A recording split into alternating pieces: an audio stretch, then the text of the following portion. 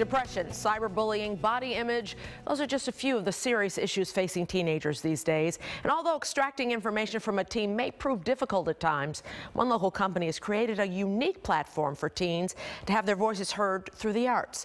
The Expressions Challenge by Walgreens, one of Chicago's very own.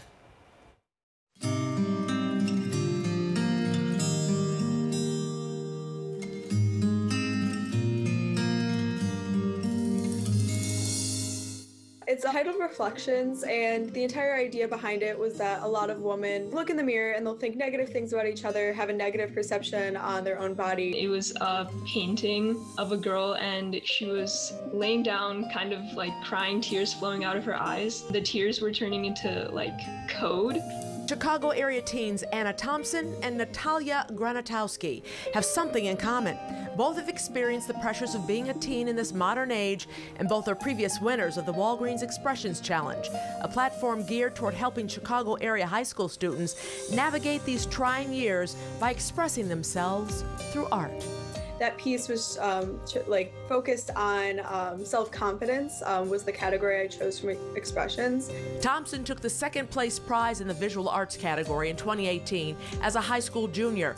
Grantowski won first place with her piece, Cyberbullying, a topic at the forefront of teen minds everywhere. It kind of represented how there's people on the other side of screens. Walgreens Community Affairs Director John Gremmer says the Walgreens Expressions Challenge was launched in 2009 as an HIV/AIDS outreach and awareness campaign, but the focus quickly turned to a host of other topics. And it really morphed really quickly because students brought up things like abstinence, body image, and really quickly after that it became Expressions, which really is designed to help young people articulate the issues that are impacting them. From the pressures of social media to gender identity, students pick a topic, then submit their entry in the form of visual artwork, multimedia, or written spoken word. The winner receives a cash prize of $2,000, and to date, Walgreens has awarded more than $350,000 in winnings. Gremmer says having a platform in which young people can be heard is beneficial for all participants. Hopefully, as students talk about it, as they express it, it'll be a catalyst for them to talk to others and to work and to deal with it. The challenge kind of helped me to kind of ground myself and communicate in a way that's different from just saying something flat out. Throughout the years, countless students have taken part in the Expressions Challenge.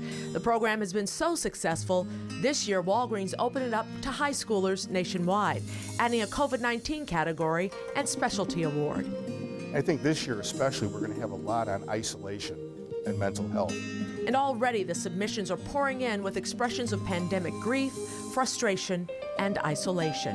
One piece of artwork I saw was a person hugging the air, and no one was there. And he says students no doubt have had an incredibly tough year, but he encourages young people to continue sharing their voices. No matter what year it is, no matter what topic it is, it's finding your authentic voice, finding a great way to express it, and then using that to create positive impact in your community. Expressions Challenge by Walgreens, it's one of Chicago's very own.